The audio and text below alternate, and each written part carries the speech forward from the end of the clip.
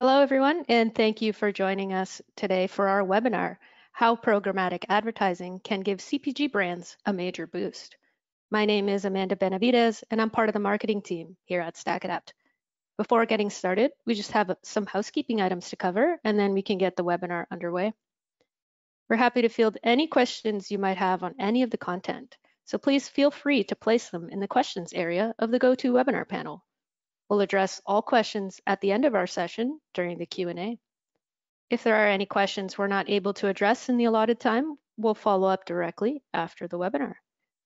And just a quick note, this webinar is being recorded and will be shared shortly after we end.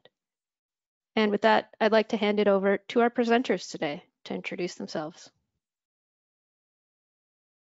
Thanks, Amanda, and welcome everybody to today's webinar. Ankita and I are really excited to walk through how you can make the most of CPG advertising going into traditionally the biggest time of the year, which is back to school, Thanksgiving, and the December holiday seasons. To kick things off, we can give a bit of introduction to who we are. And my name is Brandon, and I'm a senior sales director at StackAdapt, and I've been here for about 5.5 years. And in that time, I've seen a really strong evolution in how the programmatic media space approaches CPG and retail campaigns, and I'm looking forward to sharing some of my experiences and overall thoughts on the industry. And I'll pass it off to Ankita for her introduction, and then we'll jump right in. Hey everyone, thank you so much for taking the time to join us today. We really appreciate it. My name's Ankita. I'm an account director here at StackAdapt, and I'm actually on Brandon's team. I've been at StackAdapt for a little over 3 years now, and during my time here at StackAdapt, I've had the pleasure of both planning, executing a multitude of retail and CPG campaigns. And prior to StackAdapt, I was actually agency side as well, where I specialized in planning campaigns across Fortune 500 brands. So hopefully today we can take a little bit of that knowledge and share it with you guys, and hopefully everyone can walk out of here learning something new. And Brandon, I'll give it back to you. Thanks, Ankita. And we actually have a ton of people here, and what we're also seeing is that people have a variety of titles and backgrounds. So before jumping into the agenda, we wanted to provide a brief recap on who StackAdapt is and what we do. And put simply, StackAdapt is a DSP, or demand-side platform, allowing advertisers to plan, execute, and analyze digital media campaigns. And it's just my opinion, but I'd like to think we're pretty good at it. With that being said, we can jump right into the agenda of what we're going to talk about today. And we always like to start things by going over general industry and advertising trends within the vertical we're talking about. And then from there, taking a look at the ideal consumer journey across that vertical. And from there, jumping into things like targeting methods and strategies, measuring for performance, and different creative ad units you can use in the CPG space, while wrapping up for a general Q&A, which we hope is lively and very interactive. With that said, today we're going to focus on how we approach the CPG and retail space and how you, as marketers, can make the most of the upcoming holiday seasons. To kick things off, we're going to talk about industry trends. And it's important to lay some groundwork on today's discussion. And the next few slides are going to give context to just how much investment is being put into the CPG and retail vertical. If we look at the graph on the slide, retail and CPG continue to dominate share of global ad spend, accumulating around 50% of total market share. And that's an enormous quantity. And really, I think it's just the reality of products and services entering a stage of where we are, where there's so much parity and so much competition. And with that, I think it's important to understand why there's so much investment going into the digital advertising side of things.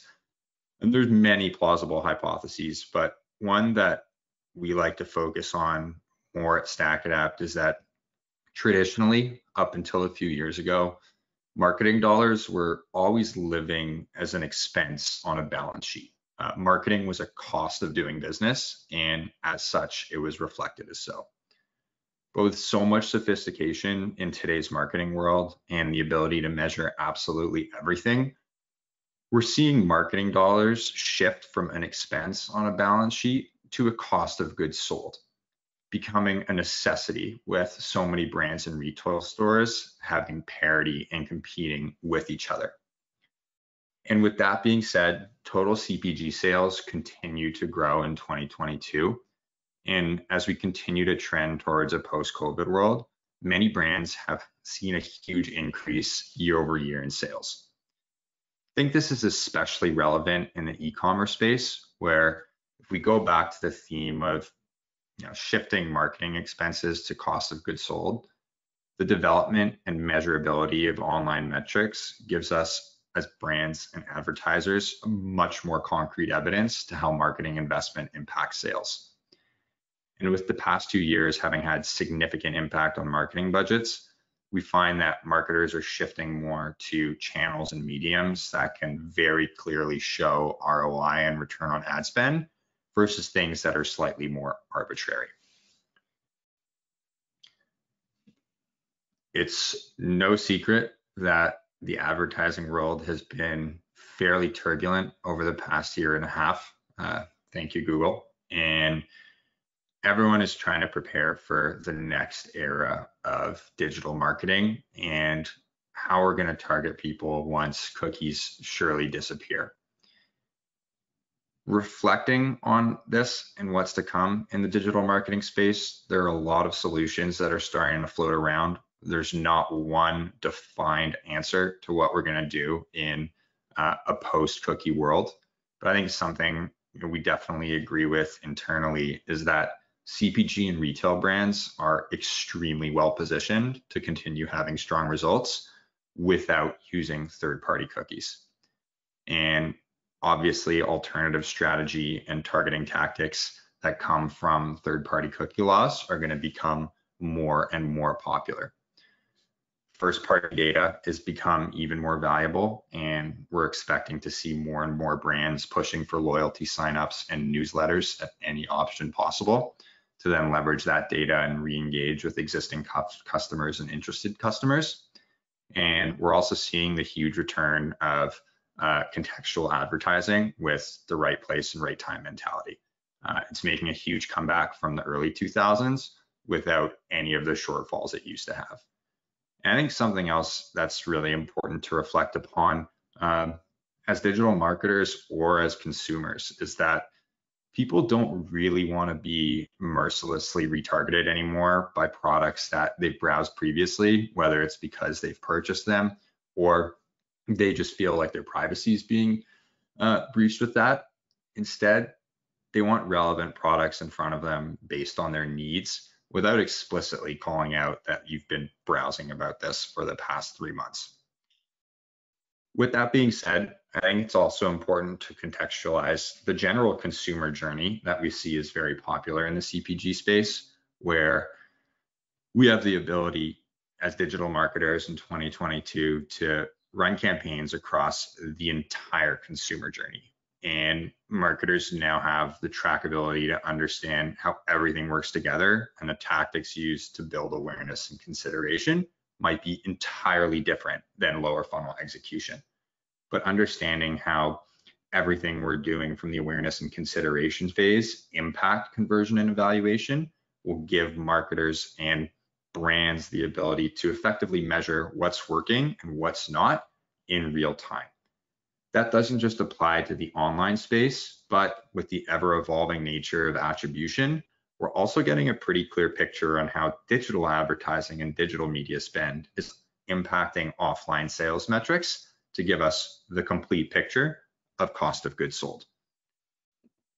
With that being said, as the digital advertising ecosystem continues to expand and privacy continues to be at the forefront of all discussion, it's important to know and understand your audience through data orchestration.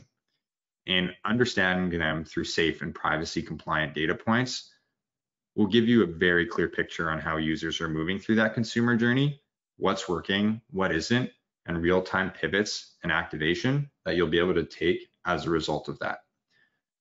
With that being said, I'm going to pass it over to Ankita, who's going to jump into more detail on how we can do all of this and run through the rest of our discussion. Thank you so much, Brandon. So we're going to kick things off with targeting. Targeting typically is the most asked about question when you're beginning your media planning process because you want to understand how to target these specific audiences. With increased online shopping behaviors, consumers tend to have fewer in-person touch points with products right now, and ultimately this is making discovery more challenging. So as you can see on the slide, there's a ton of different targeting strategies you can leverage, but each targeting method actually aligns specifically with where your user is in their actual journey. So for example, when you're looking at an upper funnel tactic, you want to work with browsing segments or page context AI to contextually target audience based on what they're searching, whether it's through keywords, phrases, topics, contextual web pages. You want to direct your customers to your e-commerce landing page to ensure that they're learning about the product and your product is top of mind. When you're actually looking to get a purchase, you want to ensure that you're reaching your consumers in a concise but not creepy way. So a lot of the times we recommend placing pixels on product pages and leveraging dynamic retargeting to essentially re-engage them and encourage them towards making a purchase. But like we said, we don't know what's going to happen with the cookie apocalypse thanks to Google. So you really want to strengthen and invest in transactional first-party data. So a lot of brands are actually working with investing in ways to collect more robust first-party data solutions, whether it's through an initiative such as SMS marketing, email marketing, loyalty programs. You really want to build those audiences so that you can use those audiences to leverage lookalike audience and create those CRM audiences to target those users as well. Especially when it comes to your holiday back to school planning, it will really be useful in order to make sure your costs are limited. Page context AI. We've kind of thrown around the word contextual targeting a lot, and you might be asking, what can we do that's different here? Well, this patent pending technology with StackAdapt really allows you to get very granular with your targeting. And what you can do is you can actually plug in context phrases and out of context phrases.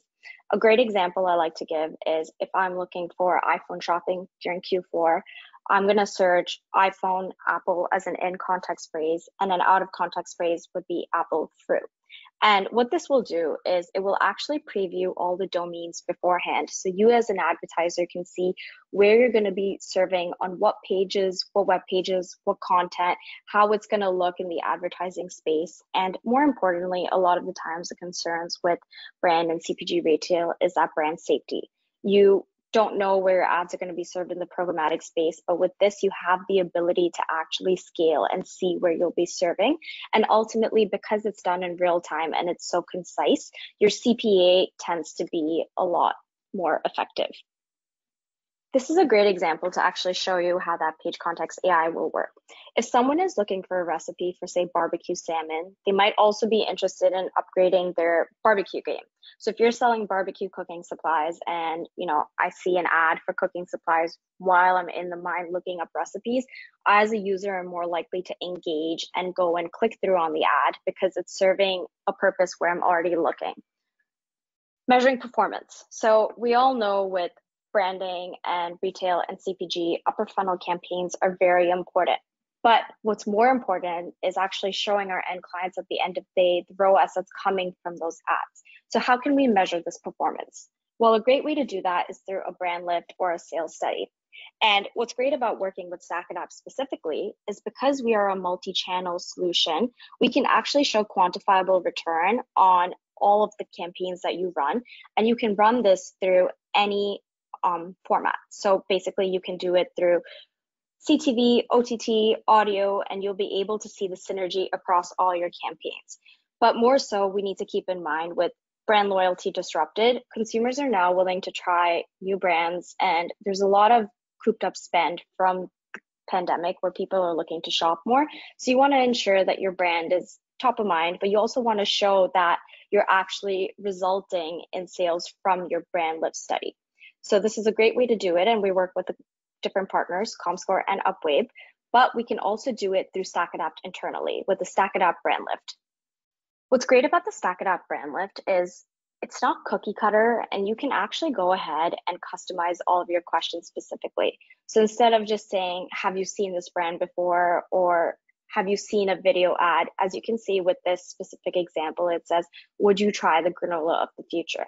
And what this does is it gives you the ability to actually customize the questions, but also customize your answers. So with each answer, you can actually link out to a different landing page and see how users are interacting.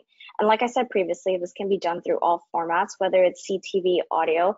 You may not have budget to run brand lift at a certain time, but you can even set look back windows. So if someone's seen your CTV ad 2 months prior, you can go ahead and work with an exposed versus non-exposed group and serve them those ads to see how people are interacting with your ads as well.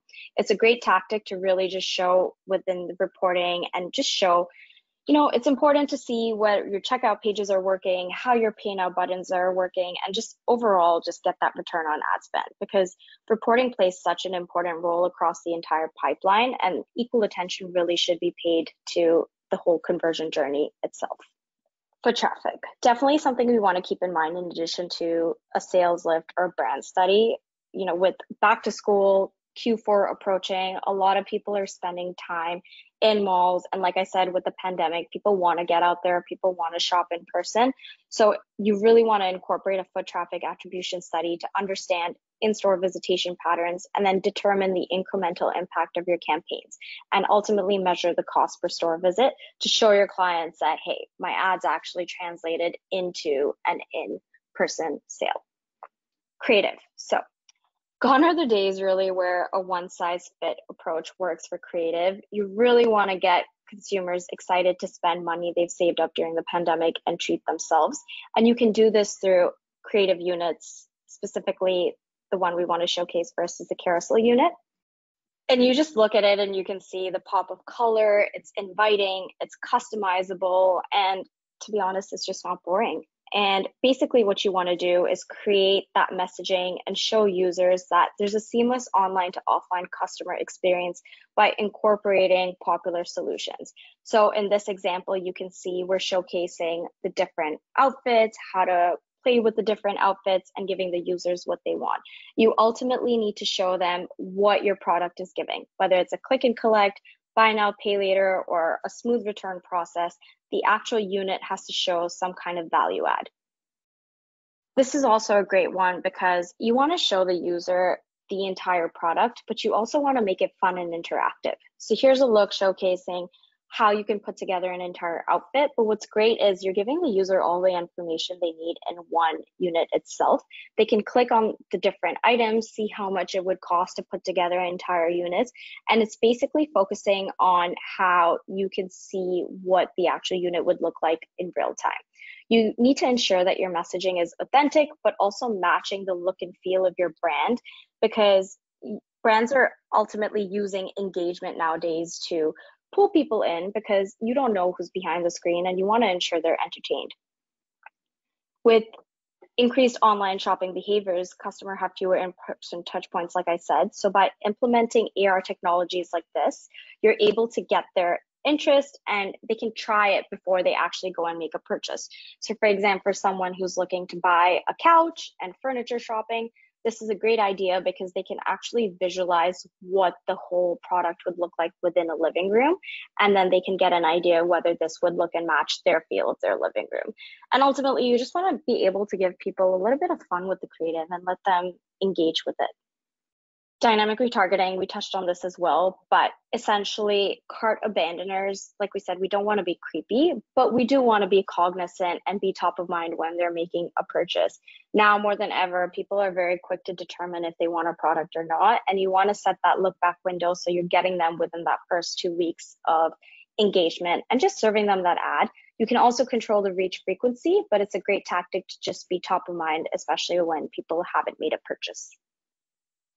We are also directed with Shopify, and how that will work is upon each refresh, Shopify's will pull a different ad unit, and you will be able to set UTM parameters within each unit and actually see that in reporting. It's a great tactic because you're going to get the different variations, users will engage with it, and you're actually able to see that reporting in product and show the different collections of products. And ultimately, you can even see which products people are engaging with the most in order to understand your user journey and consumer patterns. So we've talked about a lot of different tactics today and how to kind of work around with retail and CPG. But to wrap it up, the things that we want to talk about the most are, number one, incorporate a multi-channel approach. You really want to bridge the gap between online to offline. There's a ton of different brands out there, a ton of different choices. People rarely will just walk into a store and say, I'm going to buy this brand. Most people are doing their research beforehand, and you want to ensure you're getting them when they're in their research phase. And that brings me to point number two. How do you do that? Leverage those targeting strategies. We've talked a ton about contextual advertising today, but it really is the best way to ensure you're reaching people when they're researching about those products and looking up, and you want to be top of frame of mind. And then last but not least, utilize those studies to determine the impact your media has made. You really want to show the ROAS at the end of the day, show that your brand is having a lift in measurement. And a great time to do this is especially during Q4 when there's so many brands. It's a great way to understand, is my brand standing out? Am I making that impact?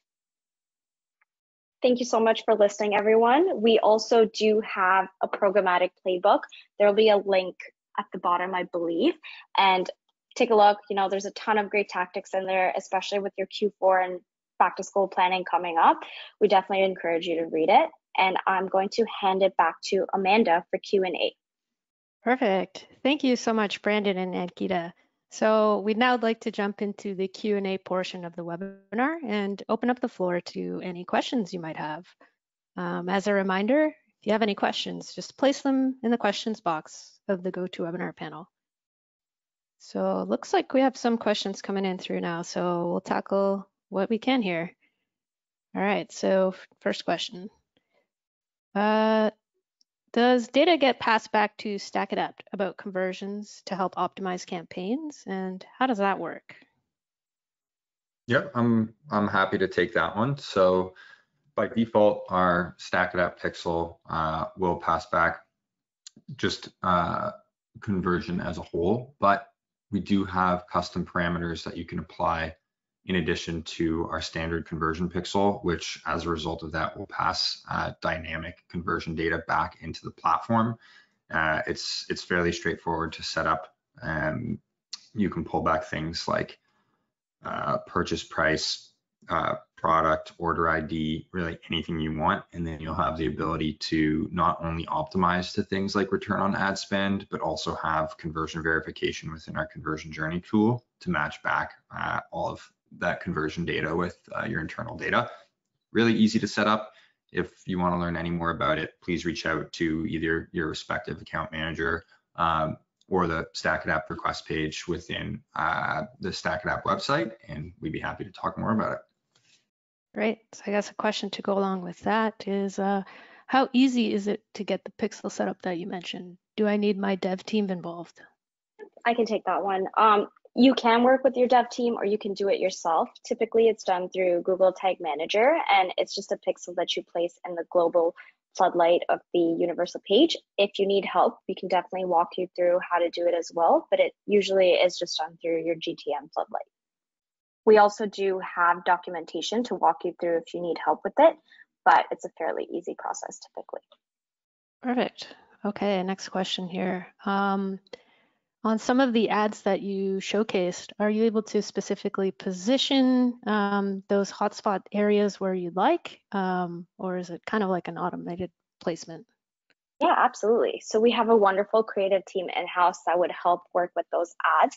Typically, you would have a session with a creative strategist beforehand, and you can choose where you would like those hotspots. It's completely customizable, and we would be able to help you across the way to ensure the ad looks exactly like how you want it to.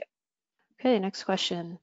As a CPG brand just getting started with programmatic, how do you convince those types of clients the benefits of programmatic channels like CTV? Would you recommend a specific channel to get started or all of them at once? What's your recommendation?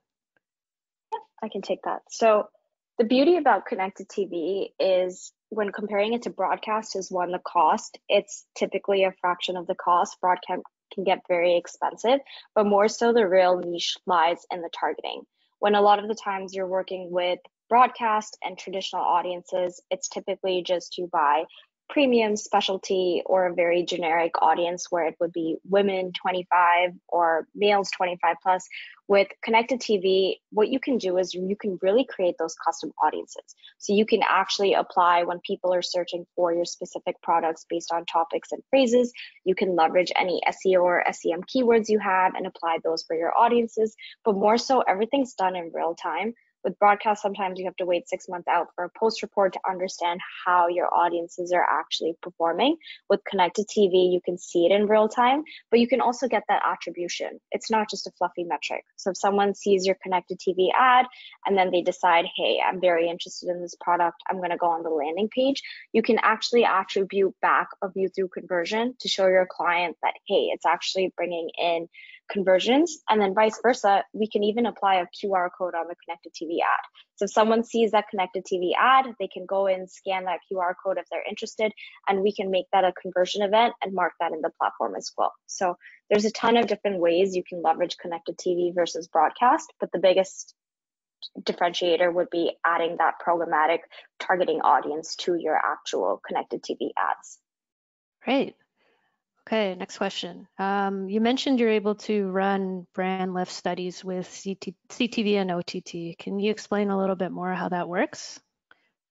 Yeah, I can jump in there, and the methodology is fairly straightforward.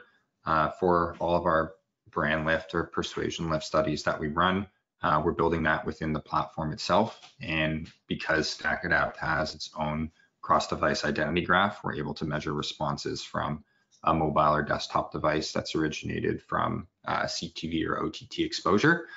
And normally what we'll do is have an exposed and control group where we'll ask a control group that has not been exposed to CTV, OTT messaging the same question as those who have been exposed, and then measure the incremental difference in results and use that as the basis to accurately report back on brand lift, persuasion lift, or any other questions we're asking as a result of media exposure. All right, final question here. Are there any minimums to get started with StackAdapt? So StackAdapt as a platform is entirely performance-based. That is our retention model. So generally speaking, no, there are no firm minimums to get started with StackAdapt. It's a pay-as-you-go platform. With that being said, we typically look for a 5K minimum testing budget to ensure that you're going to have enough data to accurately measure StackAdapt's performance against who you're currently using. If you do have any more questions about that, feel free to reach out to either Ankita or myself or your respective account executive and account manager, and they'll be able to give you as much context as you need to ensure that you're fully ready to get set up and running successful campaigns with the StackAdapt platform. Wonderful. All right, so those are all the questions we have for today. So thank you so much once again, Brandon and Ankita, for this presentation. And that concludes today's webinar. So thank you all for attending. We hope you found it both informative and insightful. We'll be sending out a follow-up email with a recording and the CPG playbook to all registrants. So please don't hesitate to reach out with any other questions you might have. Thanks again for joining us, everyone, and enjoy the rest of your day.